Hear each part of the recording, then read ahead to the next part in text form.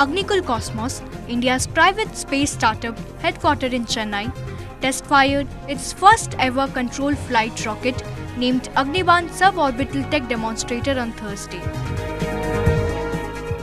which is powered by a semi-cryogenic liquid engine realized through additive manufacturing.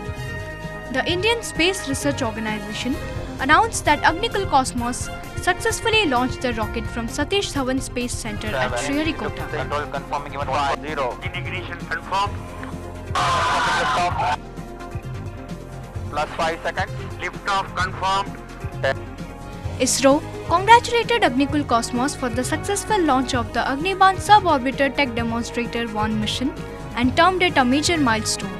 PM Modi also called it a momentous occasion for India's space sector and a testament to the remarkable ingenuity of the India's Yuva Shakti. All the mission objectives of this controlled vertical axle flight were met and the performance was nominal. The vehicle was completely designed in-house and was powered by the world's first single-piece 3D printed engine, and it also happens to be India's first flight with a semi-cryo engine.